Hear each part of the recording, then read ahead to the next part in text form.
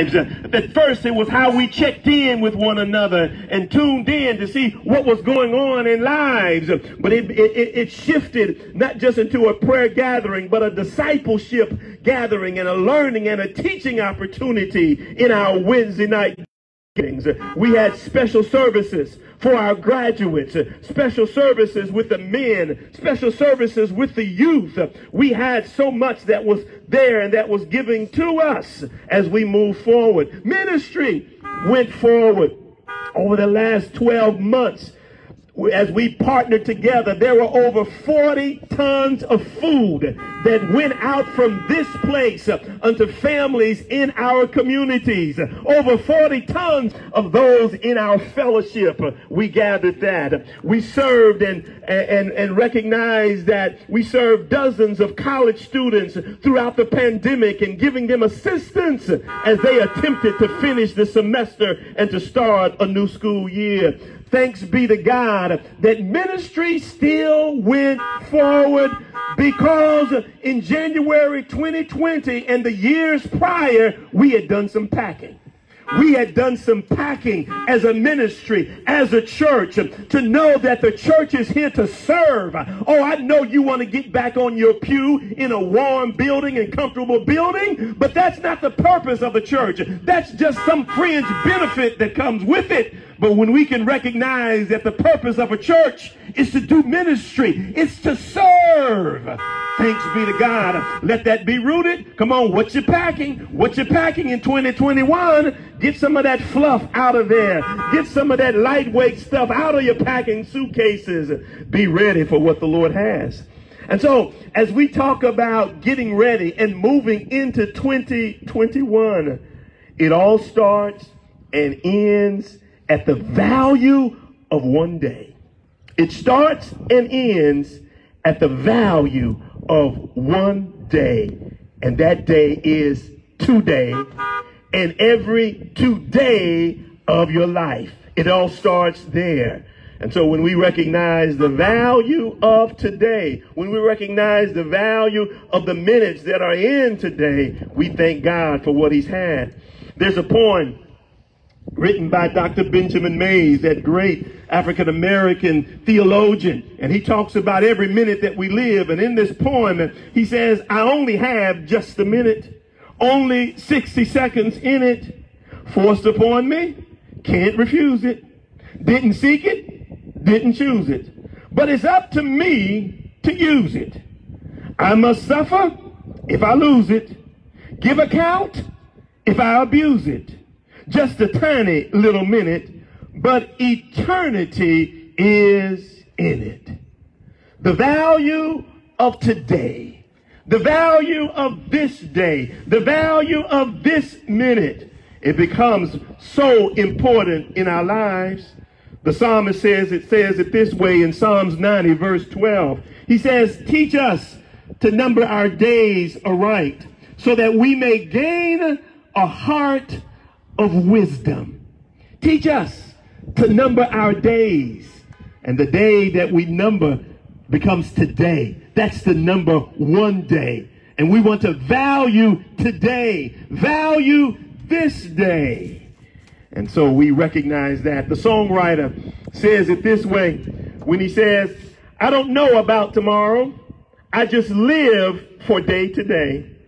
I don't borrow from the sunshine, for the skies may turn to gray.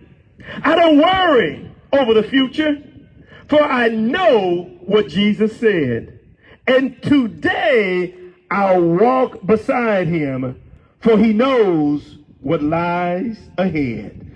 That songwriter penned it so wonderfully. We don't know what tomorrow holds, but we know that we can walk beside Jesus Christ as we face each and every day of our lives. We don't know about tomorrow. I want all of your tomorrows to be filled with sunshine, but I know some rain is going to fall.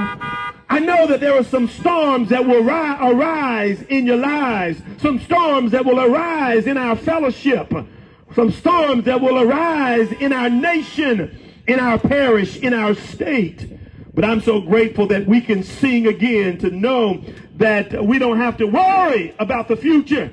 We can live each and every day honoring the Lord and praising him. We don't know about tomorrow. And so tomorrow has enough worries and cares of its own. But we can live thankfully for today. The power of all your goals, of all your plans, of all your initiatives are found in your walk with Jesus today. Hear me. The power of all your goals, the power of all your plans that you have for 2021, the power of all the things that you want to do in 2021, they're only found in the walk that you have with Jesus today. All of those things that you want to see or coming across the horizon, they're only found in the power that you have with Jesus today. Don't put things off. Live in the power of the Lord today is my plea. Listen to Proverbs chapter 16, verse 9. In his heart, a man plans his course, but the Lord determines his steps. The Lord determines his steps.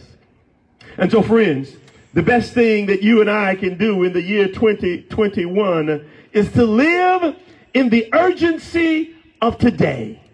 Live in the urgency of today. To value one day. To value today. Stop putting off what you need to be doing today. Oh, I'm going to quit this habit tomorrow. I'm going to quit doing that next month. Stop putting it off. Williams Funeral Home is being filled every day by people who said, I'll wait for that move on tomorrow. Stop. Hear the urgency of today. Hear it, please. Hear my heart as you start 2021. Don't go around. There's going to be some new hand sanitizer you're going to be looking for. It won't be hand sanitizer, but you're going to be shopping for something that you just can't get. That's available unto us today. God's grace available to us today. You can build monuments of today, trying to hold on to today. You can bury a time capsule today, trying to encapsulate all the wonderful things of today. You can even make laws about today, wanting today to be so marvelous and so wonderful. But no, the best thing you can do as we value today in our lives is to do as Paul writes in Romans chapter 12, verse 1, when he says, offer your bodies as living sacrifices, holy and pleasing unto God. Offer your lives holy and pleasing unto God. That's the one thing, that's the best thing that you can do today in your lives. Hear me. We don't know what 2021 holds for you, but the best thing you can do today, offer your bodies, offer your lives as a living sacrifice, holy. Holy, Lord, my temple is holy before you. My mind is holy before you. I'm in love with you, Lord. Take away from me all that's not pleasing and acceptable in your sight. I want to worship you. I want to worship you by giving my life, offering my life unto you, O Lord. That's the best thing that we can do. There's an urgency for us to do this today.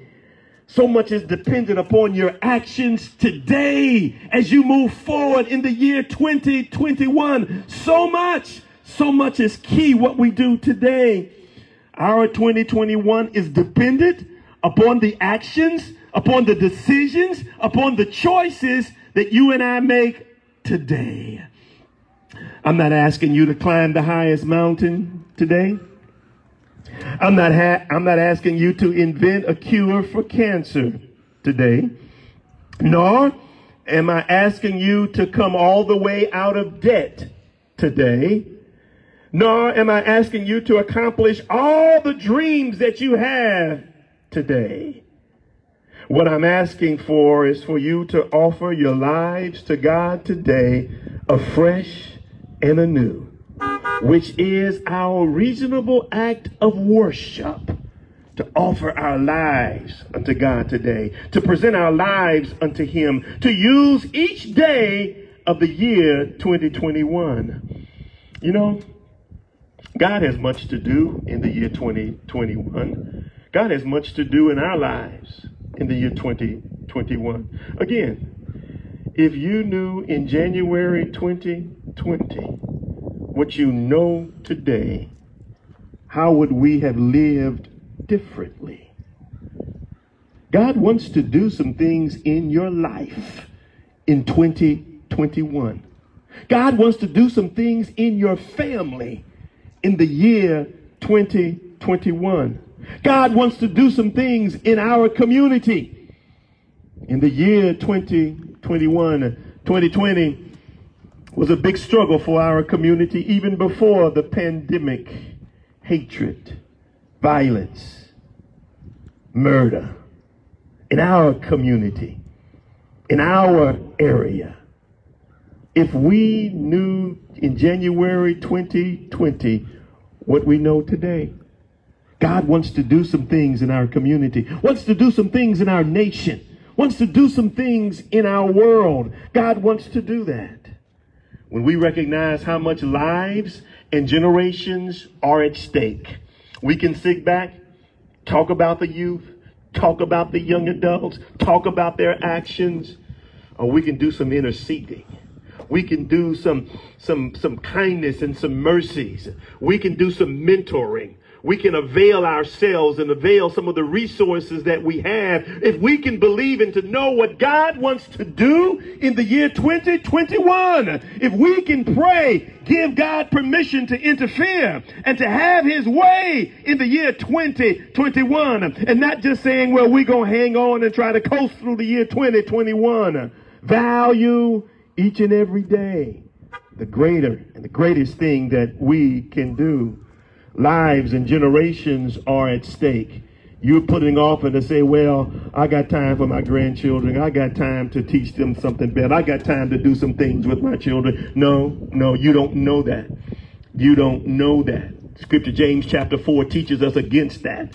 All our plans, we're going to do this one day. We're going to do this when I get around to it. No, that's not the calling that we have. Today we offer our bodies as living sacrifices unto God because so much is at stake. And it starts by you and I offering our lives, offering our existences as a living sacrifice unto the Lord. That begins how we reimagine some things in the year 2020. Reimagine what God is doing, what God's desiring to do. Reimagine some things when we look at the negativity and we look at the news and we look at this and that. But we can begin to reimagine what God wants to do. All because individuals like you and like me are offering our lives as living sacrifices. Lord, I don't know how you're going to do it, but you know what? That's not for me to figure out. All you've called me to be, what you've called me to do is to offer my life unto you as a living sacrifice. Use my life, use my words, use my gifts, use my talents. Use what I have in my hand, Lord. Use it to your glory. Harden your hearts. Hebrews chapter 3 verse 8 lets us know this. You know, I believe that God is calling you to be a difference maker. You don't have to represent thousands and thousands of people to be a difference maker. You can be a difference maker right there in your homes, right there amidst your family members. I believe that God is calling you to be a decision maker today. I believe that God is calling you to be hope for somebody today. I believe that God is calling you to lift up a message of possibilities for somebody's life. Today, he's calling you. I believe that as you would hear God's heart, that God is calling you to be an encourager to somebody today. He's calling you to be light in the midst of somebody's darkness today. God permission to move, giving God permission to have his way. And it starts with you and with me giving our lives unto the Lord, that he may use it. As we ready ourselves for this prayer time and readying ourselves to transition into our time of communion that represents a time that we can offer ourselves unto the Lord today. Today. What God is desiring to do in our lives today. You may think that your life has been lived to the fullest and you have no more value in your life. You're just trying to hold on, and you're dealing with so many things in your life and health issues and concerns, and you feel that you can't offer anything unto anybody. Listen, offer it unto God, and God will use your life to be a blessing unto somebody else. Not because you looked out and you said, okay, I'm going to do this, I'm going to do that, I'm going to do this one and do that one. No, we offer it unto God. Unto God. Lord, thank you. Thank you for this year. Thank you for this day. Thank you for this is the day that we can give to you. And our lives can be a living sacrifice unto you. We worship you in giving our lives unto you. So many things are calling lives today, oh God. So many people are trying to build their popularities, that they are compromising so much just to be popular. Some folks just want to be a part of the in crowd. They want to be a part of what's moving and what's popping. They want to be a part of the club life.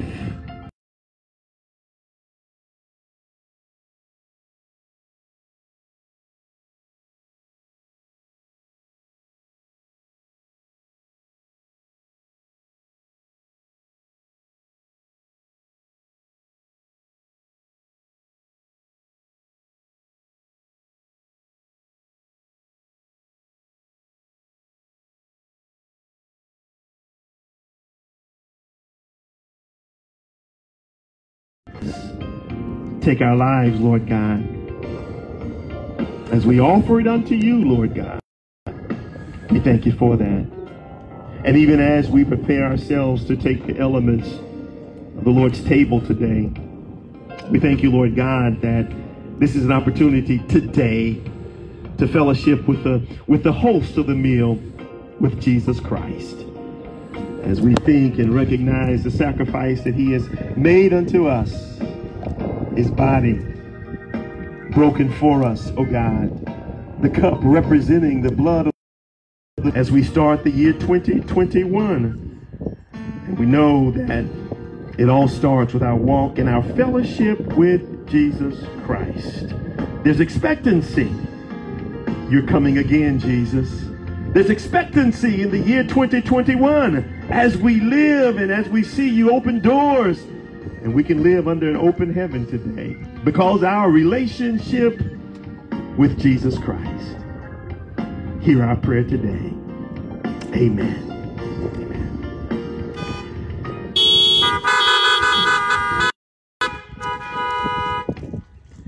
So as we welcome you to ready the elements, as we receive communion today, there's an expectancy in the year 2021. Expectancy of what God will do, and it starts today as we offer our lives, our bodies, as living in the blood of Jesus. You're nullifying the blood of Jesus. The blood of Jesus becomes powerless because you're saying Jesus can't do something in your life. As you take the bread, may this be deliverance. If you choose to believe.